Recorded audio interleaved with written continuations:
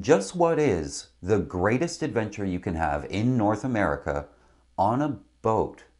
RV people will drive to the desert to go see the Grand Canyon, maybe do Yellowstone, the West Coast. Airplane people will fly into LAX or JFK, maybe Miami, and then on to the tropics.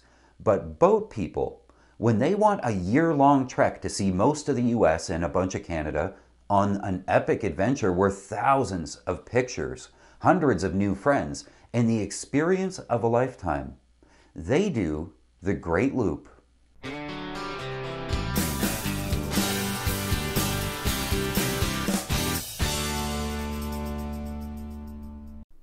Don't think that the Great Loop is limited to people with trawlers or power boats. Sailboats can come in play too. The northern section of the loop on the Great Lakes is excellent for sailing, as is the east coast of the US out in the Atlantic. Some of the best sailing I've ever done was off the coast of Georgia and the Carolinas. Yes, we have to drop our masts for the canals and the locks, but you'll find facilities in place to help you do that. I've done it, and it really isn't that hard. Plus, an argument can be made that to do the Great Loop, you might be more comfortable on a sailboat anyway. Traversing the Great Lakes or the Gulf with the sails up can be a much better experience than rolling around on a trawler, and my keel depth of 5'5" never really got in the way. The NOAA website says, the Great Loop is a continuous waterway that recreational mariners can travel that includes part of the Atlantic, Gulf intercoastal waterways, the Great Lakes, Canadian heritage canals, and the inland rivers of America's heartland.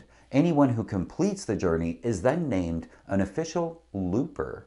America's Great Loop Cruisers Association says loopers cruise the 6,000-mile Great Loop route aboard their own boats, completing a circumnavigation of the eastern US and part of Canada via mostly protected inland waterways. The Great Loop route follows the Atlantic Intercoastal Waterway, the Chesapeake Bay, and the New York canals northward, goes across the Great Lakes, south on the inland rivers, and then east Gulf Coast to complete the loop. I'll leave links to those resources in the description because the NOAA and AGLCA will be definitive places for information if you want to go and do this thing. And if you're anything like me after this video, you'll want to. There's a great video on the Great Loop YouTube channel by Kim Russo, I'll link to as well, where she walks cruisers through the process. In the video, she says, one of the biggest questions the AGLCA, America's Great Loop Cruisers Association, gets is, how hard is it? How technical to complete the loop? Kim answers, it's not a very technically challenging trip. It's not an ocean crossing where you're out in the middle of the ocean without access to services. And the boat skills you'll need are easy to obtain. You can take safe boating courses and get just about everything you'll need from local power squadrons or the Coast Guard classes. There are a couple of different routes to the loop. You can do it entirely in the US if you want to, though you'll miss some of the highlights if you do that. If you do the whole thing, you'll see 15 different states and Canadian provinces and make landfall in 2 different countries, Canada and the US. Some loopers sidebar over to the Bahamas too. That's an option. On the shortest route, you'll cover 5,250 miles, or you can sidetrack from time to time and do 7,000 or even 10,000 miles. You'll go through 100+ locks, and all this is usually done in a year's time, but the loop has been done as quickly as 2.5 months, while some cruisers will spend years on this journey, sort of taking it all in. Part of the beauty of the trip is that it's entirely up to you. There is a beaten path and a fairly set schedule if you just want to go with the flow. And I mean that literally. Timing is usually set by seasonal weather in the north, hurricane season in the south, and lock schedules on the canals. You'll want to be around the Great Lakes in the summer, and then toward Florida in the winter. The NOAA explains, if you start in Chicago, continue south in a counterclockwise direction to take advantage of the river currents that run into the Mississippi River. While a few people stay on the Mississippi all the way to the Gulf of Mexico, most loopers choose to exit at the Tennessee River to avoid heavy barge traffic on the larger waterway. This path leads to the Tennessee-Tombigbee waterway, which also flows to the Gulf. Regardless of the southern route selected, boaters can float downstream to the warm waters of the Gulf and explore the Florida Garden Banks National Marine Sanctuary. From there, cruise east on the Gulf's Intercoastal Waterway. While soaking up some Florida sun, visit the Florida Keys National Marine Sanctuary. Then travel north up the Intercoastal Waterway and discover the Grays Reef National Marine Sanctuary. Continue north on the Intercoastal to New York City. From the Big Apple, it's a straight shot up the Hudson to the Erie Canal. Then head west across to the Great Lakes. Boaters may visit Thunder Bay National Marine Sanctuary when sailing up Lake Huron, and then finally returning back to Chicago. A tip here, ask your boat insurance company about doing the Great Loop. Some insurance companies have stipulations on how far south you can go and when. Often you are required to wait until November before heading too far south in the US to avoid hurricane season. For this reason, a lot of loopers end up waiting somewhere in Alabama until they're allowed further south. I'll leave a link to this interactive Google map by Captain John in the description. Kim from the ALGCA goes on to say, if you're starting from Charleston, South Carolina, for example, you would start in the springtime and head north. The loop is generally done counterclockwise so you can take advantage of the currents in the river system.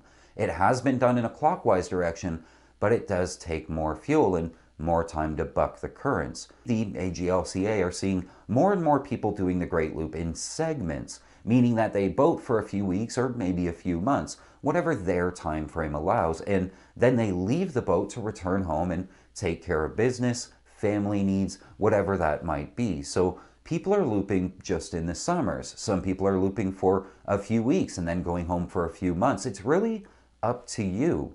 One of the advantages of doing it in segments is that you have plenty of time to plan the next segment while you're returning home, and you're also not locked into hitting some of these rule of thumb time markers. For example, you could spend an entire summer on the Chesapeake Bay and not see all of the nooks and crannies that are there. So if you're looping in segments, you've got the advantage of being able to spend the whole summer in a specific area.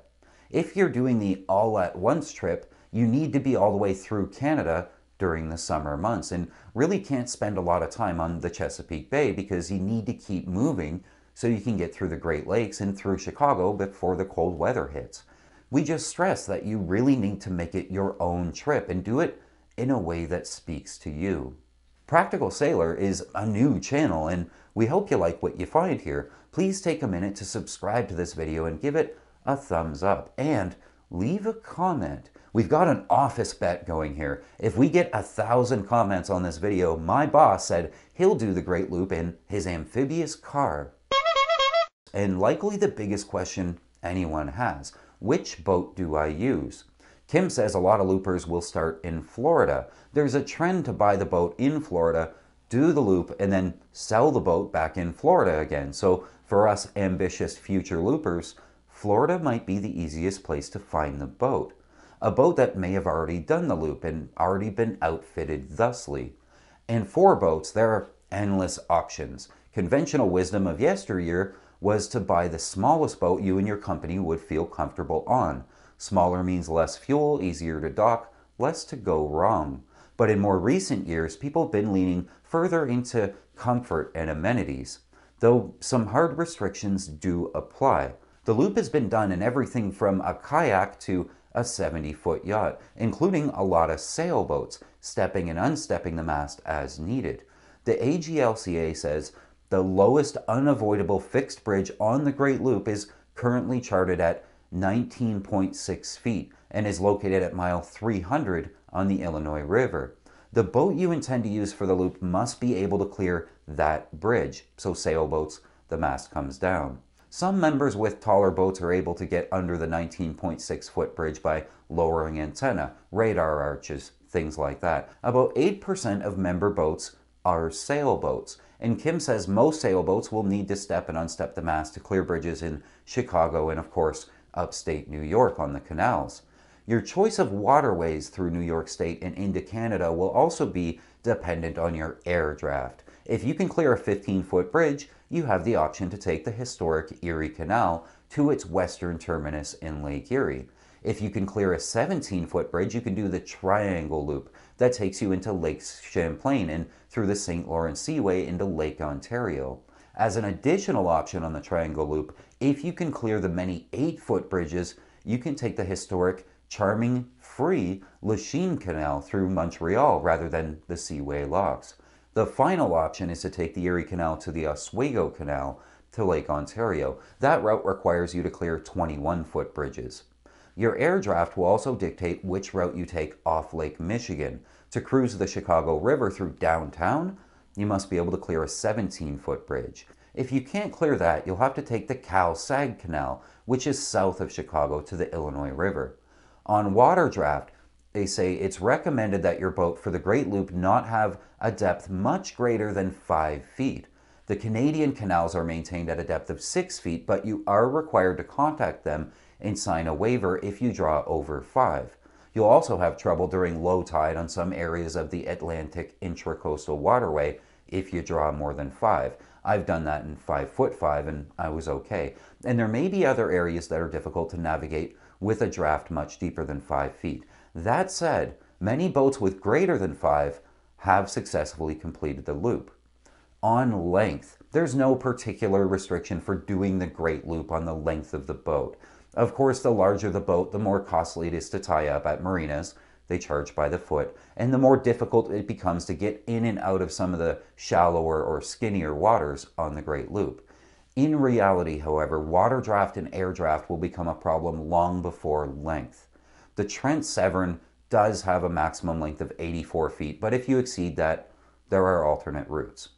It's hard to imagine a pleasure boat that is too beamy for the Great Loop.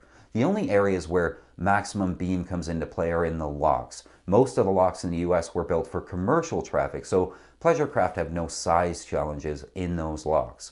The smallest width for a lock we know of is in Port Severn on the Trent Severn Waterway at a width of 23 feet. If your boat beam exceeds that, there are alternative routes that don't require you to cruise the Trent Severn. On fuel, the furthest distance without a fuel stop along the Great Loop is a route between Hoppies in Kimmswick, Missouri, and the upper Mississippi River in Paducah, Kentucky. This is a distance of about 200 miles. Some loopers whose boats don't have the necessary range carry additional fuel cans and drums or bladders on the deck for that section of the route. On boats, it's usually helpful to look at which boats are actually being used by other people. According to the Great Loop Channel and the AGLCA, while people do the Great Loop on sailboats quite often, the number one boat in 2023 to complete the loop was a mainship trawler. These are uber popular and the price point makes them relatively accessible, but also because they're so popular, they come with their own exit strategy. After you complete the loop, a mainship is easy to sell. As someone who has done about half of the Great Loop myself twice, both times on a sailboat, I can say with certainty that it's worth doing. In upstate New York, you get so much small town America. The historic Erie Canal is fascinating. The locks are a lot of fun. Down the East Coast, you see Manhattan, Sandy Hook, Cape May, Annapolis, Norfolk, the Carolinas, Savannah, St. Augustine. The scenery is amazing. You'll meet people you'll never forget and have the experience of a lifetime. The best advice I can give you, other than take your time and enjoy the ride, is go do it. Make a plan, set a date, buy a boat, and do it. You won't regret it, but you will regret not doing it.